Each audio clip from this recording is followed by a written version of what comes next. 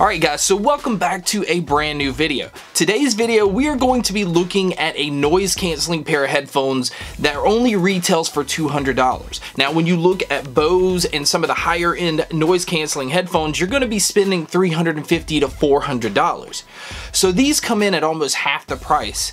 And are they worth it? So today we're going to look at the Sennheiser 4.50BTNC.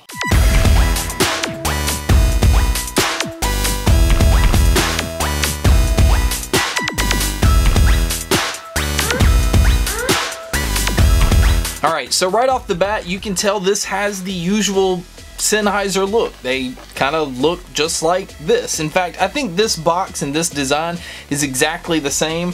They just changed a little bit of the information. But this video is not going to be comparing the 4.50 to the 4.0 or 3.0. If you guys want that, just let me know below and we could possibly do that. Alright, so right off the bat, we're going to look at accessories. Now, this one comes with a pretty good size carrying, I want to call it a carrying pouch. I don't think you can really call this a carrying case. It gives you more than enough room for the headphones themselves and then all of your cables. It has simple branding of a Sennheiser tag right here, but other than that, it's pretty simple. Inside, you do have a pouch to be able to hold the cables. And so speaking of cables, what you get is a micro USB cable for charging.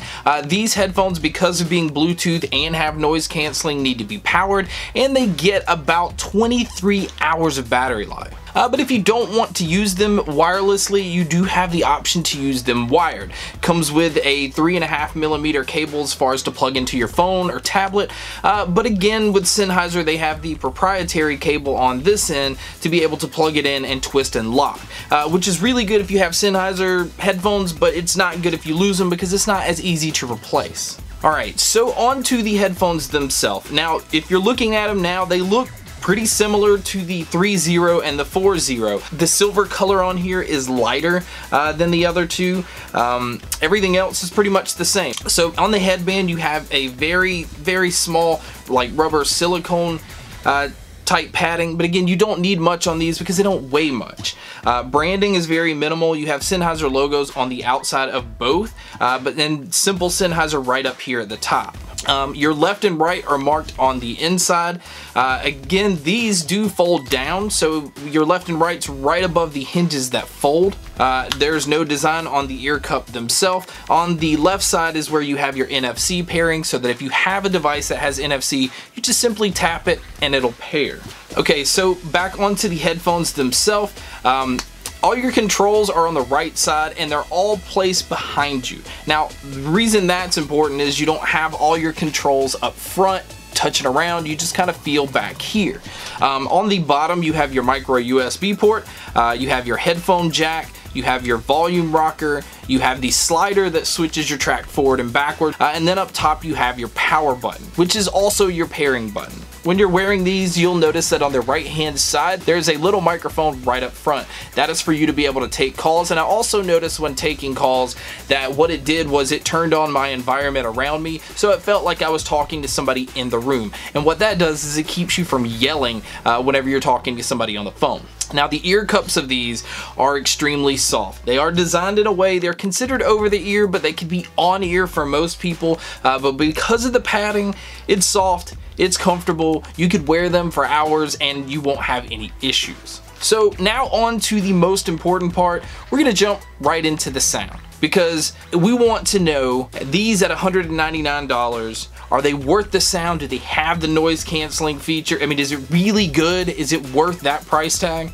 I can tell you, based off the noise canceling, as soon as you put them on, it really does block out a lot of the stuff going on around you. And it honestly competes, noise canceling wise, to the pairs that are twice as much. Now, does it block out as much? Maybe not, but it is really close.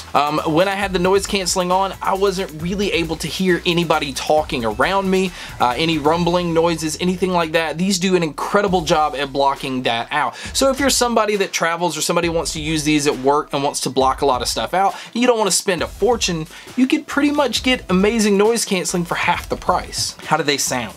Do they sound, yes, they're $200, but are you just paying for noise canceling, but are you getting really good sound as well? Well, these are really damn good. really, really good. And what I mean by that is, yes, you get punchy bass. It kind of falls in the line of the 4.30 and the 4.40, but I also noticed with these, they felt like they had a much cleaner sound. Like the higher and the mid-range just came through a lot more crisp, as to where the other ones had more of a warm sound signature. I didn't feel like these had that warm sound signature. With the bass being punchy, the mid-range and the treble were also prominent as well. So treble is really crisp, mid-range vocals sound really good. It's just, honestly, for $200, if you are looking for a noise canceling pair of headphones, these are going to be hard to pass up, simply because what you're getting all in one package. I mean, you're getting headphones that have 23, they show up as 25 hours of battery life. I seem to get about 23. That's really close, and too close to be picky about. But to be able to get that kind of noise canceling, to be able to get that incredible sound, and if you're a business person, the microphone on here, if you're taking phone calls, so if you're on a plane and you're traveling, you're just listening to whatever and somebody calls in, to be able to just answer it and not yell and come through crystal clear, that's a plus as well. So Sennheiser, with their consumer friendly line, now obviously they have the high-end studio line, but these kind of fall in and they're competing with Beats and headphones like that.